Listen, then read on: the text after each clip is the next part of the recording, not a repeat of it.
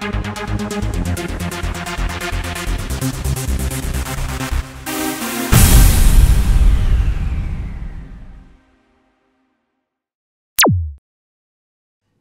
a quick introduction.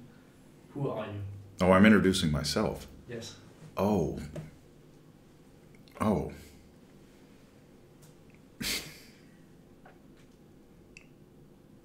This reminds me of going to, like, when you go to a conference with a bunch of people that you work with and they say, oh, everybody take a turn and introduce yourself. I never know what to say. I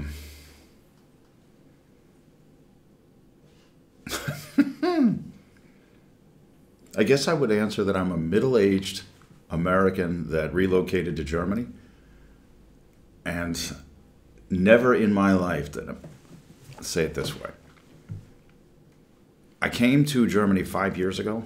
That was unexpected. I live in Stuttgart. That was unexpected. I live in a small town outside of Stuttgart. That's unexpected. I'm going to have my pilot's license by the end of about 90 days from now. That's unexpected. And I'm performing very well at the job that I have, and that was unexpected. Okay, so I just would describe myself as unexpected. It's a life full of unexpected things. Life never goes in the direction you think it's going to. I promise you that. Well, for you it certainly didn't. No, it did not. I mean, you did have some interactions with the law, some problems with the law. Let's call them adventures. Adventures. That's good as well. Now, how come? What was the thing where you first came into touch with the law? The first time I came in contact with the law, or the first time I got in trouble? Both. Oh. See, the problem with answering questions that are so focused, like the one you're asking, is in real life there are no simple answers.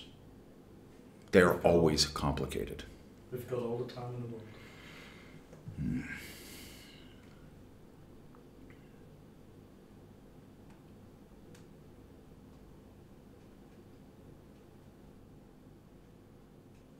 I'll start with one answer, and if we have to go back and fill in the background, then we will. The first time I had contact with law enforcement negatively, meaning something other than a traffic ticket, because I've had plenty of those, would have been 1994 when I was 22 years old. I was a university student at a university in the neighborhood of Miami, in the United States, obviously. I don't think there is another Miami, but in Florida. We'll take that one. Yeah. And while in university, I was studying for psychology at the time. I was studying for my degree. And I had to participate in a practicum, and that practicum took place in a lockdown facility for juvenile male sex offenders. What that meant was we had juveniles, meaning under the age of 18, who had committed some sort of sexual offense defined by American law, which is a key point in this story, in which they were put into this treatment program, which was involuntary. They had no choice. They were court ordered to be there. They didn't want to be there.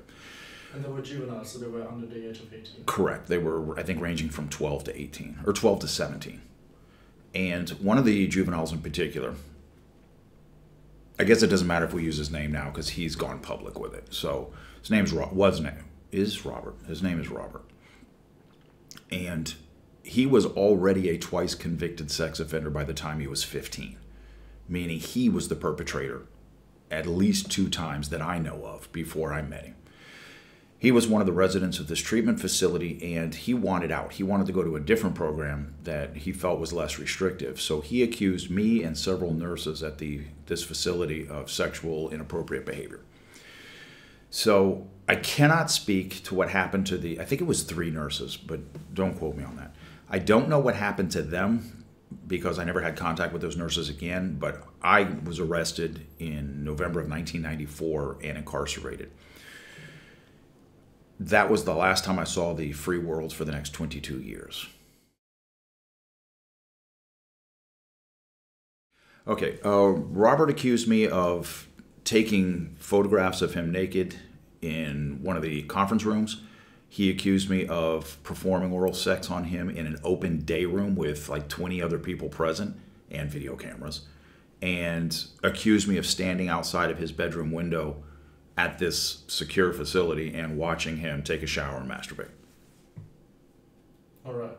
Those were the specific accusations. Now, under Florida law, this is very different than European law. Under Florida law, anyone under the age of 18 cannot engage in sexual acts at all. Period. With yourself, with another person, with another teenager, no. The answer is no, which is very different than European law, specifically German law, which says 14 and older, they can make a decision themselves, assuming that the parents consent and blah, blah, blah, blah, blah. You know, there are parameters, as there should be. So after I came to Germany, my case was actually reviewed by, as you know, by both the Bundeskriminalamt and the Verfassungsgericht. And in both cases, they said that the crimes that I had committed in the United States, in Europe, would not have counted as crimes. Okay. All right. Now, you've been in prison for how long for these accusations? Okay, let's go there.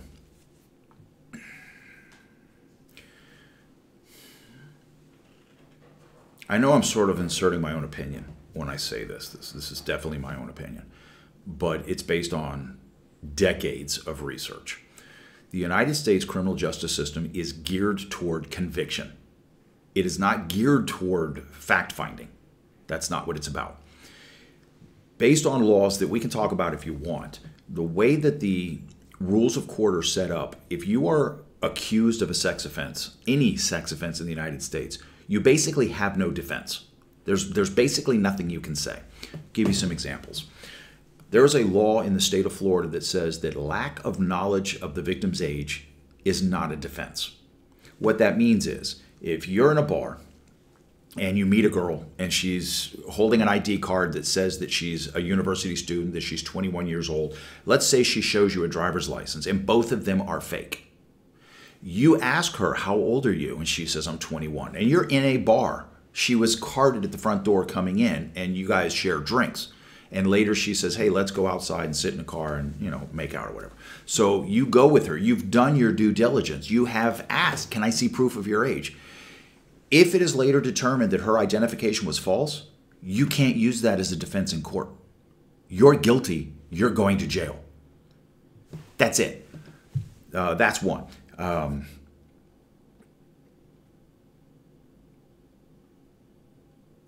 Another one. To me, this is absolutely absurd and absolutely could not happen in Germany.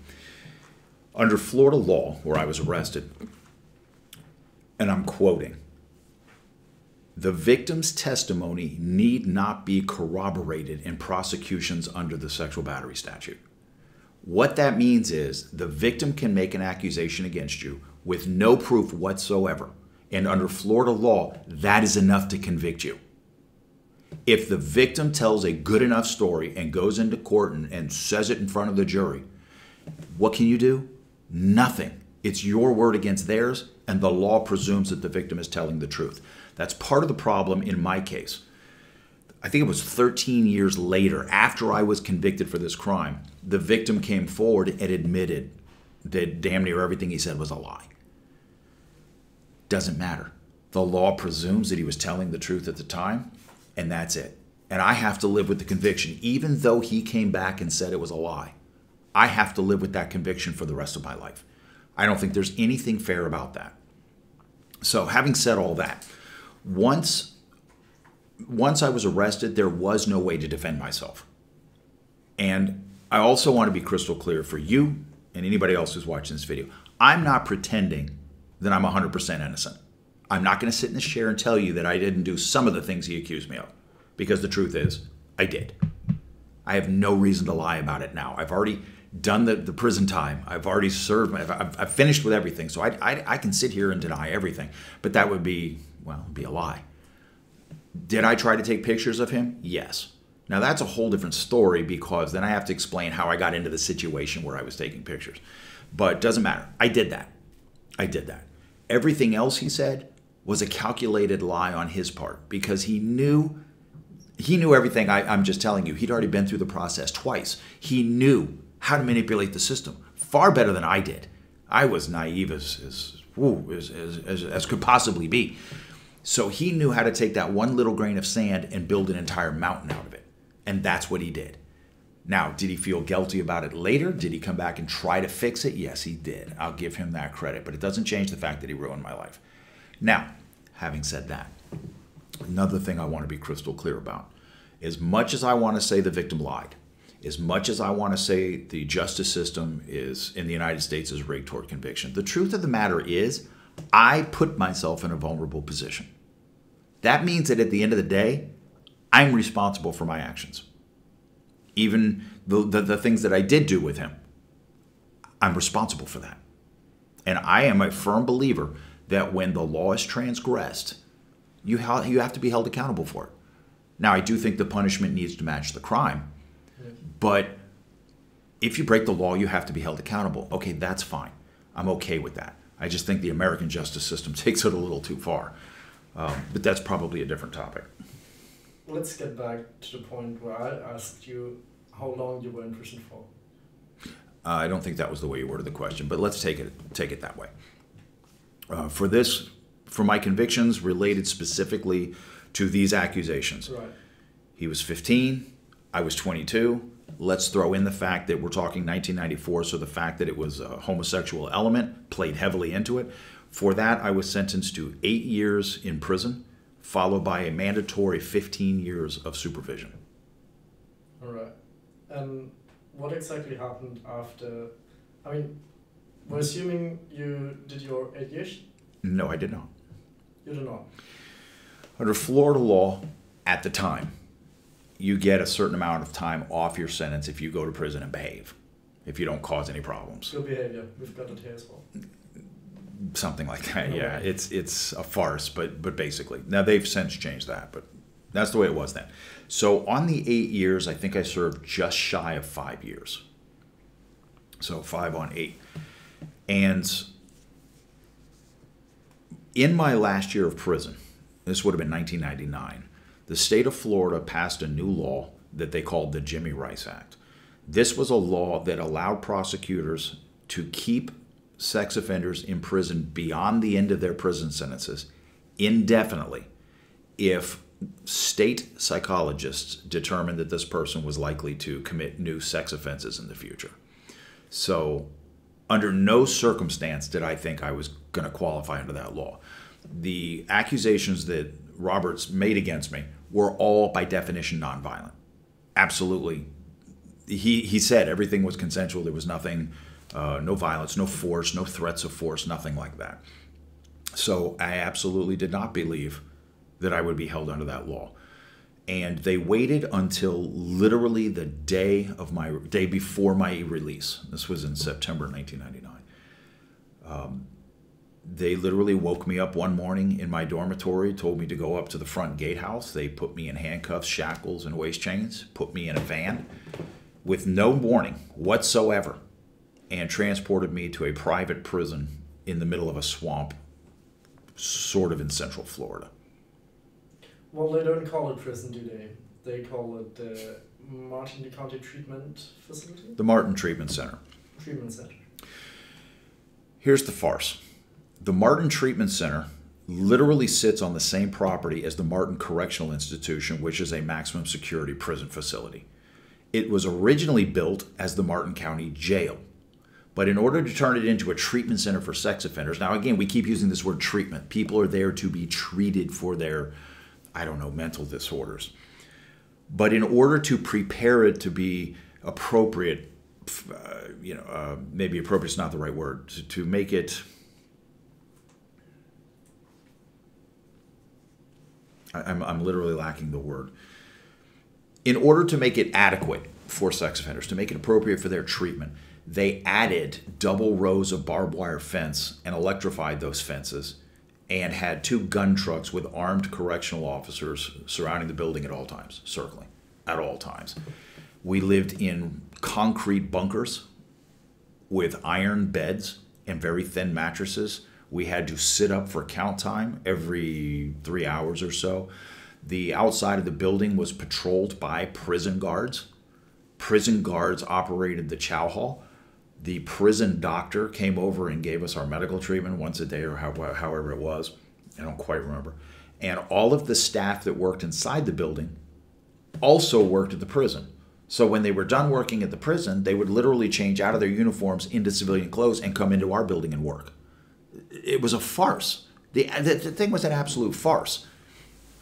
And so, yeah, Martin Treatment Center. Yeah, that's where I was. Martin Treatment Center. Now, you haven't been there too long. Okay. I think the way they worded it was that there came a time when I no longer participated in treatment. Euphemism is I broke the hell out of there. Yeah, there are several versions to this story. Hold on. Now, the official version starts with you climbing a fence in there. Oh, it starts before that. They said that, it's irrelevant what they said. The story starts before that. But if we're talking about how the escape happened, damn, I can't remember what day it was. June 5th? Might have been June 5th, 2000. It's been so long that I don't even remember. June 5th, 2000, in the afternoon, right after lunch, we were allowed to go outside into our recreation area. Again, this was a heavily barbed wired area that was not much bigger than a basketball court. And we were allowed to go out there and basically get fresh air. So at exactly 1 o'clock in the afternoon, in the distance, you could hear the helicopter. And when I heard the helicopter, that was my cue to go to one of the inside fences and climb from where the recreation yard was. Okay, let me back up a second. You have the double perimeter fences all the way around the facility. And then inside of that was the recreation yard. Right. So by climbing the fence and going through that barbed wire and jumping over it, it put me in a larger area that was still within the prison. But it made it very difficult for anybody to try to stop me from going to the helicopter. The prison guards couldn't get to me. Inmates who maybe wanted to try to play hero couldn't stop me. Anybody that wanted to go along with me couldn't go. So, I would say within 30 seconds of me climbing that fence and landing on the other side, my partner in crime, Clifford Burkhart, flew over the double perimeter outside fences, turned the chopper slightly, and landed a helicopter on the recreation yard. Well, I say landed. He didn't quite completely land. He was maybe 50 centimeters off the ground when I tried to board the aircraft. That unbalanced the aircraft, and depending on which version of events you believe, and I'm not sure what the truth is, I was there and I'm not sure. I think one of the rotor blades, or maybe both of them, hit the mud when we were unbalanced. And then he steadied the aircraft. We finally got back up into the air. And as we came over the double fences as we were leaving, there were two gun trucks that had come and stopped on either, facing each other. And the guards came out with shotguns. And as we were flying over them and they started to point a shotgun, I showed them the barrel of one of my weapons that had been sitting on my seat when I boarded the aircraft, and that was enough for them to back down. I had better firepower than they did. That fight was only going to go one way. And I sure as hell didn't want it to go that way. That would only have complicated my situation. But when people ask, why did you have guns if you weren't intending to hurt somebody, they were for our protection. It was to keep us from getting hurt, not to hurt other people. And I'll come back to this point in just a moment. All right. So let's just state that in the official version, you did hit the ground. Okay. So that was in the original version, or the official one, from the OPPAGA. Mm-hmm. And they tell us the story that you landed in an orange field. I was going there. 100 yards away. Yeah, I don't agree with the few hundred yards. I think it was further than that, but that's irrelevant. The distance is irrelevant. Once we were clear to the fences and we flew over a canal and a berm, we were flying over an orange grove, as you said. And somewhere along the way, up ahead of us, there was a row of pine trees that we were flying towards.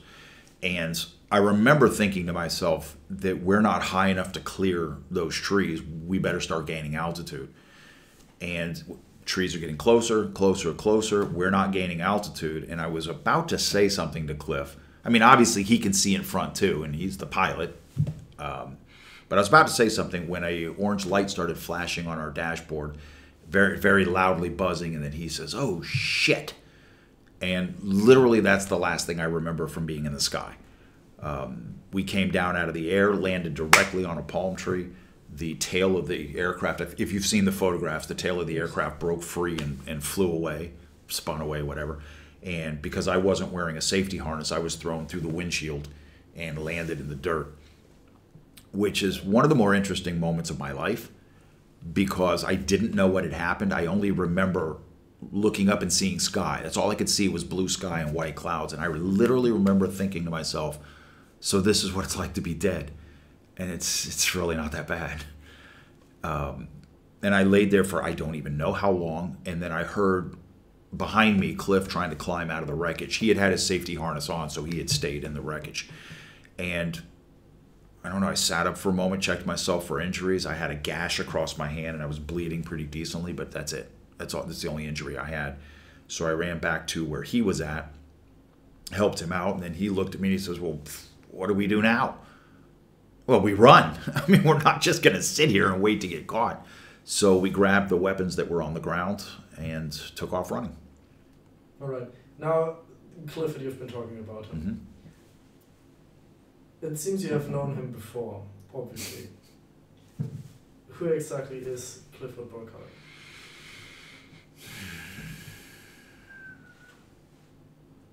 In answering the question, I have to be fair to him also. He's entitled to move on with his life, and he's entitled to move on with his life. Cliff was my best friend from high school, and unquestionably the love of my life. Pretty short answer, but the answer was pretty good. Yeah, I'm still in love with him. 30, 40 years later, however long it is, I still think about him almost every day. It's a sad statement. I just wanted to say that because I don't really think you do have contact, or you're even allowed to. Oh, we're certainly allowed to have contact now, but actually the last time we saw each other in prison, he told me, he said, he was going to get out before me. Obviously, I'm sorry, let's back up a second. Because of this escape, my 5-year prison sentence that I had served, I just got a whole bunch more time. And I received an additional 20 years in prison for the escape. 20 years? Mm-hmm. It was later amended to 18 years with 2 years supervision. Because I've noticed something different. I have 23 years because of 5 years gun. Oh, no, they run together. Under Florida law, those two sentences run together. All right. Okay, so that makes sense. Yeah, they're not added on, it's together. Okay, good. Okay, so I understood that wrong. Because I was thinking about you telling the government here in Germany 20 years, and I looked at it and it said 18 years and 5 years. Yeah. And I think in Germany we just added on. Okay, no. I was pretty confused because I thought, well, how can the German court not check this?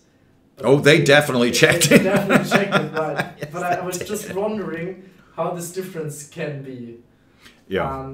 Well, originally it was 20 years prison with 5 years probation. This is, I guess, irrelevant to our conversation, but when I was serving those 10 years in isolation, I earned a minor law degree, and I represented myself on appeal, and I actually had the sentence overturned and reduced.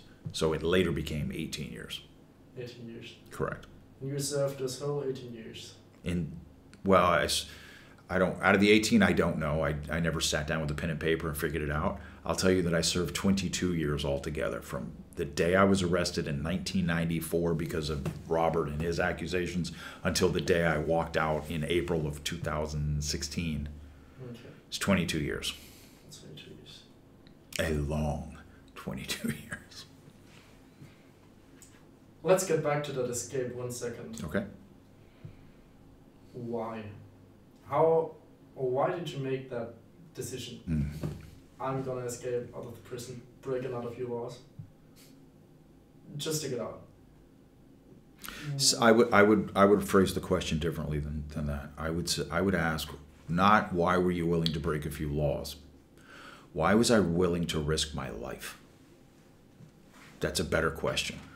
And then you have to ask, if I may be so bold as to suggest, why did Cliff risk his life to do that? A kid who'd never been in trouble before. Well, let's first start with the question why you did it. It's the same. Okay. The answer is the same for both of us. Given that the criminal justice system in the United States, particularly the state of Florida where I'm from, is geared toward conviction. It is not geared toward rehabilitation. There is no end in sight. There is no end to the punishment. So not only, there's just something fundamentally wrong. If I violate a law, I am given a sentence by the court to serve to make up for whatever terrible thing I did. At the end of it, it's supposed to be over. You told me I needed to serve 8 years. Given the good time, I served my 8 years. And then the government gets to come along and decide, no, we changed our minds. Now we can hold you indefinitely. Indefinitely means potentially forever. It means there is no end. Right. Then why did you sentence me to 8 years? Because I did my part. I served the part you told me to serve. And then you changed the rules on me? And then you say, we're going to take you in front of a new jury and tell the jury that you did all these horrible things and that you're a convicted sex offender. And we're going to let the jury decide whether or not you spend the rest of your life in a lockdown facility. What? There's nothing fair about that. There's nothing fair. Why should I have believed at that point, having been betrayed by the government, why was I supposed to believe that one day I was going to walk free? And keep in mind, at this time, Robert had not confessed yet. All I did was go to prison for what I truly did, for trying to take some pictures? And you're going to lock me away the rest of my life? Are you crazy? And you expect me to just sit here and live with that? Like it's okay? It's not okay. And I'm not going to sit here and wear it. So, and Cliff, of course, had walked every step of the way with me. He had been in court every time I was in court. For everything. He was always there. And he saw it. And if you ask, I really truly believe, if you ask the average person on the street, if someone commits a crime, should they be punished for it? Yes. When the punishment is finished, should it be over? Yes. That's just fundamental basic fairness. And so when the government can no longer be trusted because they just outright betrayed me, no. So you're saying you studied the law, right? Later. Later. Right? Later I did. While you were in 10 years in the prison. No, while I was in 10 years in isolation. Right, isolation. Is there any other offense that is treated in the same way, where they can just decide whether you're going to be in prison forever? No. There's not. There is not. In the United States, only sex offenders. And when I say sex offender, let me clarify this. The way the American media works and the way the government and politicians have manipulated that media, they want you to believe that all sex offenses are the same, or that all sex offenders are the same. So in other words, someone who is simply, let's say they're sitting in their car in a parking lot, masturbating, not in front of anybody, but they're caught doing that. No victim. Nobody saw them but maybe a cop. They're trying to compare that to someone who brutally rapes a woman and slices her throat and leaves her for dead. They want you to believe that all sex offenders are the same. And that's the problem is, the United States, this is such a political answer. The United States is so choked by the church that anything to do with sex, anything to do with nudity, is automatically seen as an extreme dirtiness. It's evil. It's horrible. We got to stamp it out. And they just take everything automatically to the extreme, no matter how minor it is. And if you try to explain to the average person that some sex offenses are just pretty stupid, the average person doesn't see it that way. And that's the result of politicians who were trying to get votes. And they're always getting harder, trying to get harder on sex offenses. I'll give you another example. Every year, Florida passes more restrictive laws against those who commit sex offenses. And right now, there is a bill pending in the Florida legislature to be voted on by the full assembly as to whether or not they're going to start enacting the death penalty against people who commit sex offenses. Now, again, I say sex offenses, you're automatically going to think the worst. We're talking about multiple rapes. No, it's not always that. Sometimes it's just possessing pictures that you shouldn't. Not touching anybody, not threatening anybody, having no contact with anybody.